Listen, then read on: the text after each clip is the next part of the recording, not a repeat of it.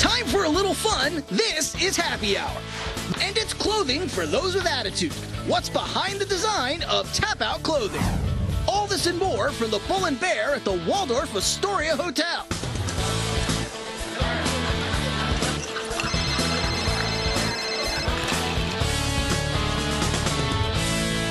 On tap next, they quit their jobs to sell T-shirts at underground fighting competitions. So just how did they end up running a $25 million business?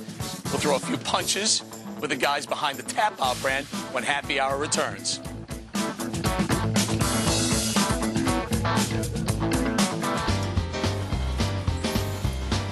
Hey, if you guys are cool, you're wearing TapouT apparently.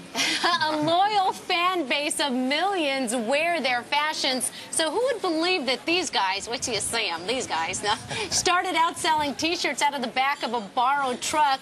Now the mixed martial arts brand TapouT surpassed sales of, ready, drum roll, $25 million last year, and they have projected sales of more than $100 million for 2008. Wow. Welcome to Happy Hour. TapouT founders Dan Puckass Caldwell, Charles Mask Lewis, and Tim Skyscrape Katz. Welcome to Happy Hour, guys. You said that good. It flowed. All those names came up the tongue. What's this guy's name? His Punkass. That's it. That's his name. And here to prove it, get a close-up of your tattoo, Punkass. It's on the lip. Punkass on his Boom. lip. Yeah. There. Boom. All right, now, so tell us about how in the heck all of this started. It's just blown up, but how did it get started? First of all, who started it? Who was the first Mask. one? Right. Yeah, I'm the CEO. Basically, started training in '93, like the next weekend after the first Ultimate Fighting Championship that Hoist Gracie won. And Punkass and I started training in garages because we couldn't actually afford to both take lessons. So one would take lessons for a month and show the other and vice versa.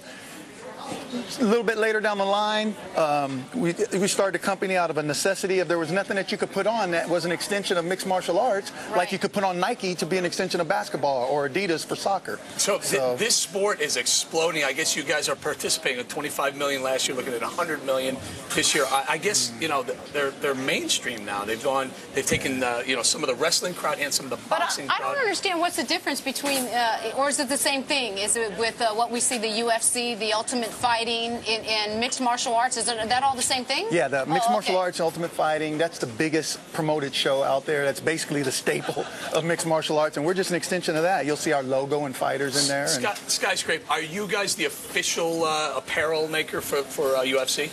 We are, you know, in our own words, the #1 brand in the sport of mixed martial arts.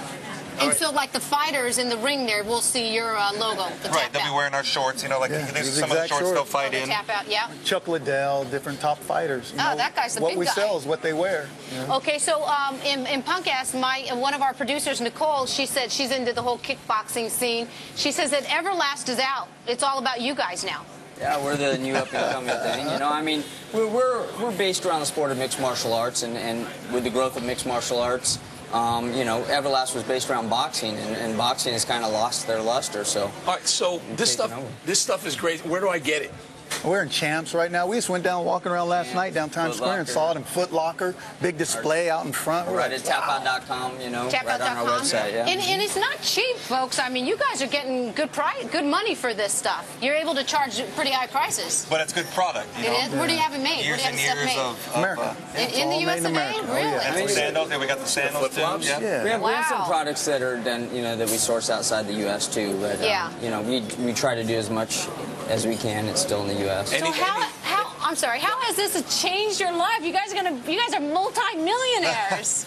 You know what? We're constantly focusing day to day on just getting it to the next step. Sometimes people say, stop and smell the roses.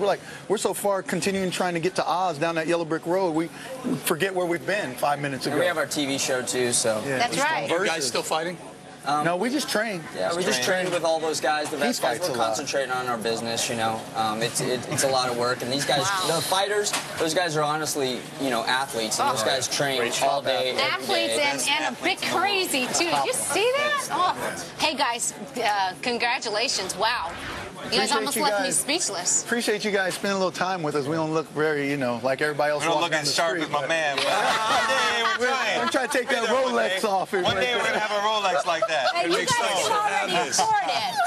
On tap Up next, our next guest will blow you away, even more than these guys, apparently. Well, this is because he works in wind energy. Had you there for a minute. Hey, we're going to talk with the co-founder of Southwest Wind Power when Happy Hour comes right back.